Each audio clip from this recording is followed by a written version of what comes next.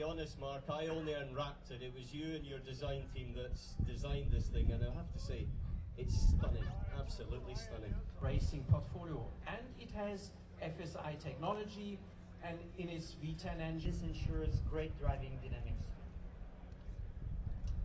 Let's speak about the interior, because I think that's a great story.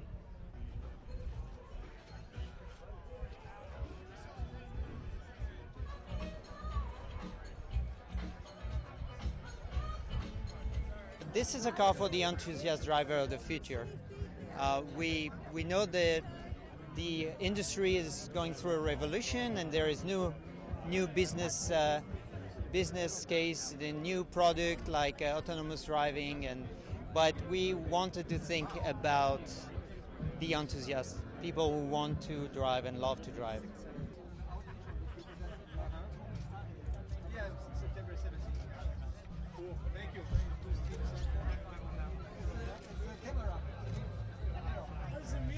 It's not for one person, it's actually for two person if you have the driving cockpit on the left side. The cockpit is actually moving to the center when you are in your race mode over the passenger seat. But that's actually a true two-seater GT if you need to. There's actually a large cargo bay that can carry luggages, and this car is actually very practical.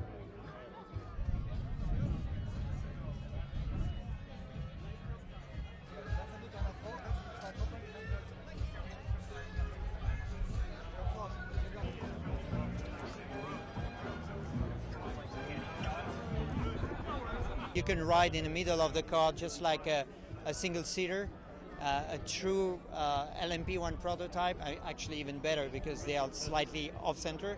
That's unique. And seeing the road through the gauges gives a sensation of speed.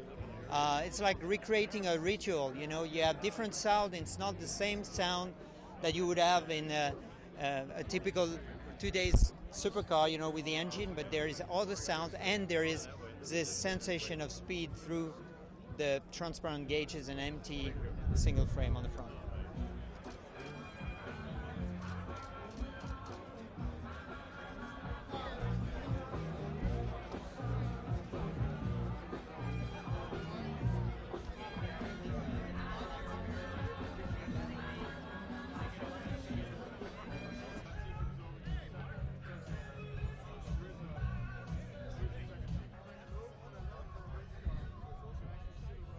Return to the stage for a quick photo.